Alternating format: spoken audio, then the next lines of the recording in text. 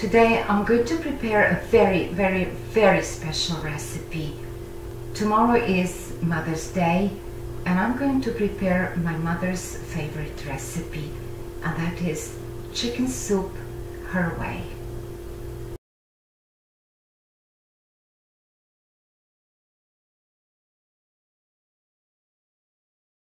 You'll need carrots, parsley root and leaves, onion, celery root and stalk, soup noodles, salt and whole black pepper. You'll also need at least 2 chicken breasts.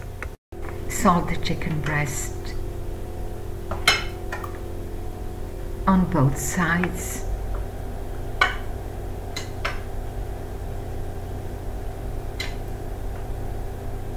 And place them in a pot with water. Add onion, parsley root, carrots, celery stalk, celery root, and Thai parsley leaf because you're going to get rid of it when the soup is finished.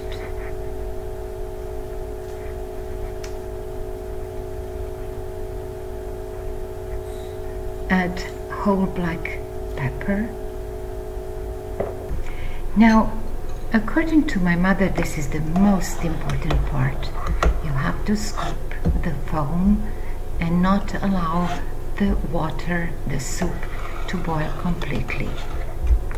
Now the reason is because you want the soup to be clear, and when it is clear, then it is tastier.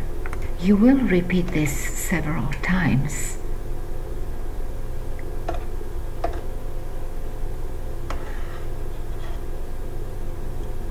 And to this soup you will then add cold water. This is very important. It has to be cold.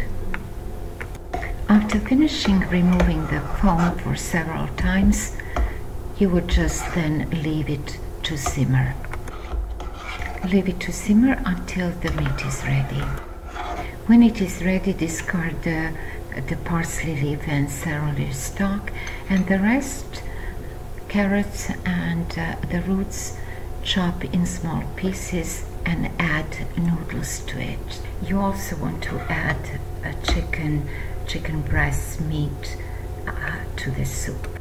And now I think my mother was right. This is the soup for the soul, and the best soup ever.